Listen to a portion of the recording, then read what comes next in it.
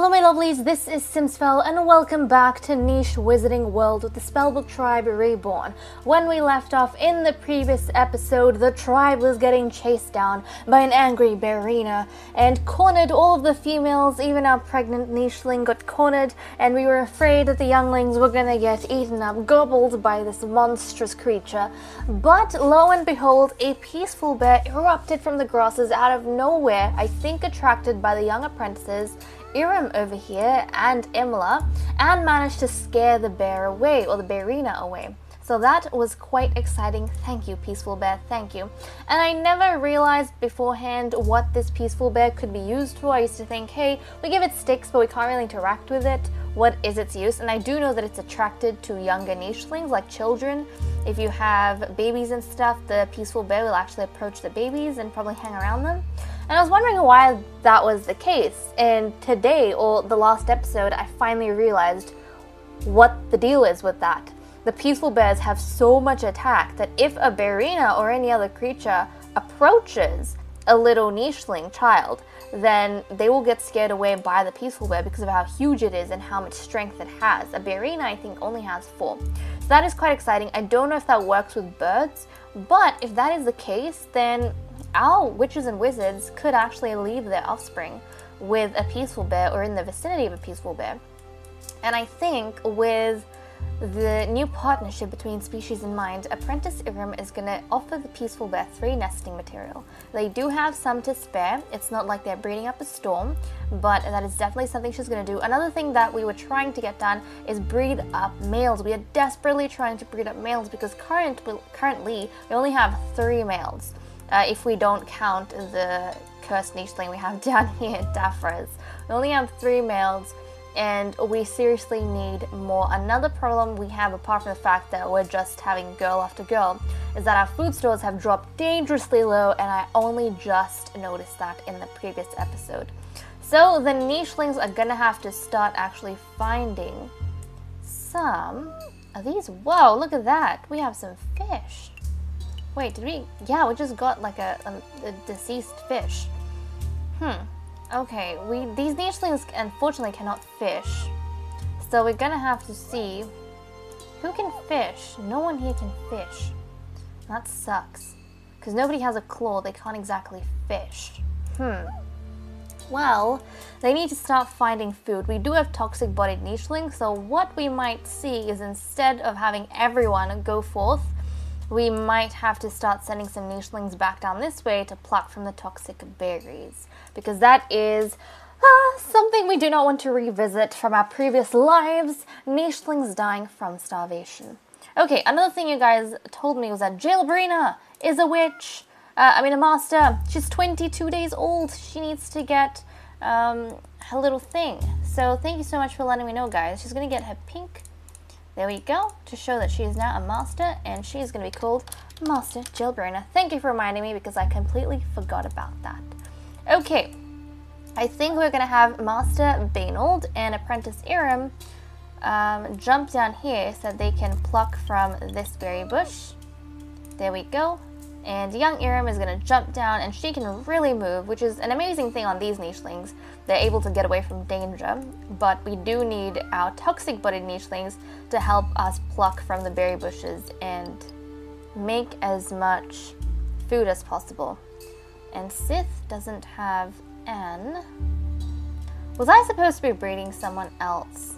I think we said Sith, BNC, G&T. I think Sith and Aliantla were a couple we were trying to breed.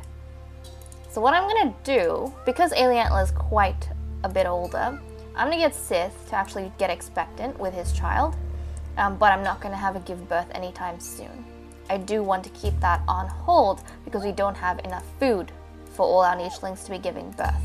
So there we go. We also have Takey expectant. We are hoping for a male healer. She's been producing healers. We have 2 currently after Ilfrat passes away, so that's pretty cool. That means the magic is living on. Quite exciting, quite exciting. So we have that, but it would be nice to have a male as well. These females obviously have purr snout, but they don't have a purr snout in their recessive, so we don't want that gene to die out or anything. Okay, let's get our nichelings moving, shall we? Now, even though Daphras is cursed, he's actually super important to us in collecting food. He's actually been one of the nichelings that have made up quite a bit of the resources that we have available. He's kind of keeping everyone alive with the work that he's doing over on that side. Okay, well, let's see who else we can get moving. Witch Raka. Currently we only have, Raka's a witch. Currently we only have one apprentice and master, which is Baenold and Aram. And that's fine. They're going to stick together. Everyone else can get moving. That means as much as possible. So let's get Baequarra, who's about to pass away pretty soon. She's going to jump, I think, here. Let's clear away some grasses. There's some food around the place, if anyone can hunt them. Unfortunately, we don't have a whole lot of nichelings that have the ability to hunt. But hopefully, with the arrival of these new generation of nichelings who have horns, we'll be able to do that a lot easier. Ilfrak, I think, is going to let out a purr so that he can heal up Jailbrina. Wonderful. And let's get you moving, shall we? I'll move Jailbrina up here. And Aliantla, of course. Okay, Wruzeyl needs to move upstream as well. I'm going to move him. Oh no, he drowned. I didn't know he was going to drown. I guess that was like a spawn tile for water and he just drowned. Oh my goodness, guys. We don't have a Grand Wizard. We don't have a Grand Wizard. Now, I think the rules say that you decide the next Grand Wizard in line. Like, the Grand Wizard normally decides a successor from all the masters available on his last day. But I think the way we normally always do it is, yeah, well, we didn't know that was going to be his last day, okay? We didn't know that. But now that he's deceased, we need a master to take on the title. Let's see which masters we have available. Holy cow. Okay, we have 12 nichelings, everyone. We've got Master Jailbrina. Okay, Master Jailbrina. We have Master Baequarra. Master Aliantla. Ilfrak. The healers? I think the healers can be Grand Wizards. Yeah, the healers can be Grand Wizards. It's not like they're a completely different class. It's just they're a different class of magic, which is unique to them. But they're the same as everyone else. They're in the Wizarding Circle. So we've got healer Ilfrak. We've got, oh, Sith is a witch. Master Takey. We've also got Baenold. Huh. Where's Jailbrina? Jailbrina. Okay, I think, guys, because of the fact that Grand Wizard Wruzeyl, he actually trained up, I think, he trained up 3 nichelings. Oh yeah. So he has 3 apprentices himself, which are masters. We have Aliantla, Baenold down here, and then also Takey. I personally feel like out of all the apprentices that he has, and obviously he would consider the other masters as well, like Jailbrina and stuff, I think he would maybe pass on leadership to Takey. Because Takey, she's had a wonderful relationship with Ilfrak, and she's kind of carried on the healer lineage and the healer line, and I think she's actually in that way helped out the clan quite a bit. And in the face of danger, she, didn't back off. She kind of just laid down a nest. So I think she's done a great job, especially, I don't think she's taken on an apprentice yet, but I think she's going to be the Grand Witch, guys. Grand Witch. That's right. We're going to have a Grand Witch, not a Grand Wizard. Grand Witch Takey. How exciting. I'm sure some of you lovelies would be very, very excited for her. Oh my goodness. But Aliantla is actually going to jump ahead over here, clear away this, so that he can protect the ladies from any of the rogues. And this is going to become more of a difficult job because the only males we have are about to pass away pretty soon. That's not going to be cool, because if that happens, how the hell do we continue the Wizarding Circle? This was not a problem I foresaw a long time ago when we started off with 1 female.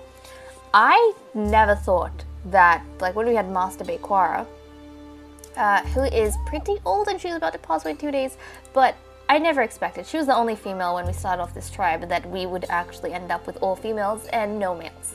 That's definitely problematic. But okay, the future of the tribe is literally in the bellies of Sith and Takey. Okay, let's turn the day, everyone, and see what else we get. Oh, did you see that? The Baerina is nearby. The Baerina is nearby. So Daphras might be in danger. But that Baerina came back and ran away because of the peaceful bear. Wow, that is crazy. Okay, who else has aged up? Oh look, Scoradel has aged up. She can obviously start using her healing magic straight from the get-go. I don't think we have any other children. Nope, not by the looks of it. And the apprentices, we only have one apprentice, right? I don't think anyone else is becoming, let's just quickly check. Witch Raka is still too young, and so is Sith, and yeah, I don't think anyone else is becoming a master anytime soon.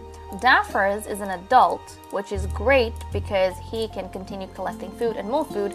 Hopefully he doesn't get eaten by that Baerina because he doesn't have any protection, but he's just going to go on trying to do what he's trying to do, which is help out the tribe by gathering food, and we still don't have a whole heap. We need to keep working on that. Okay, let's get Bainold. Oh, geez, I'm completely forgetting things. But whenever we have a new master, there's something important that we do. When we have a new master, we actually have to roll to see whether that master stays. Darn it, I don't have the rules with me. I'm pretty sure whenever we have a new master, we have to roll the dice to see if they leave or if they stay on the island.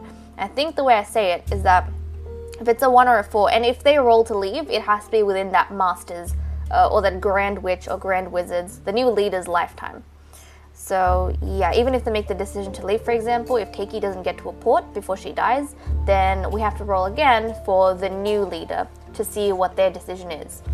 But okay, Takey, do you want to stay in this land, which you have a lot still to discover, or do you want to, you know, jump ship and go somewhere else? What does she think is right, especially because she's pregnant right now?